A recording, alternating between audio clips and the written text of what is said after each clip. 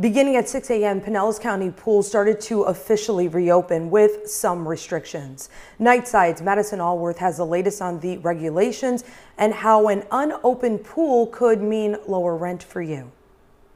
Pinellas County pools are reopening, but before you dive in, there are some rules. Of course, social distancing of at least 6 feet must be maintained, and groups of more than 10 are prohibited. Also, pools need to limit their capacity to 50%.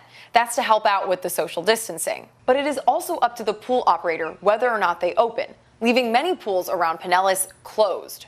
People who sign up for these community associations with luxury amenities are banking on the fact that they can utilize a pool. Landlords have been protected because utilities like a gym or pool being closed were out of their control. And usually the contract will protect the landlord in those senses to say, hey, look, if there's an act of God that we can't allow our places to be open, we're not going to do it. But now, pools are allowed to be opened, and some complexes are keeping them closed.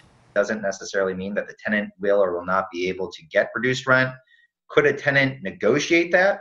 Negotiations are always on the table. When it comes to negotiating, it's going to depend on what was promised. Or whether or not the landlord is providing everything that it said it would provide. Meaning that even if pool access is not specifically outlined in your lease, if you were shown a pool on an apartment tour and were led to believe you would have regular access to it, you could have an argument.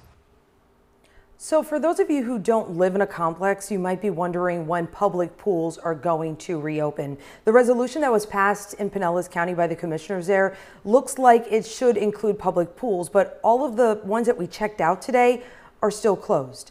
Pinellas County Parks and Recreation are still looking into how and when they will open those pools.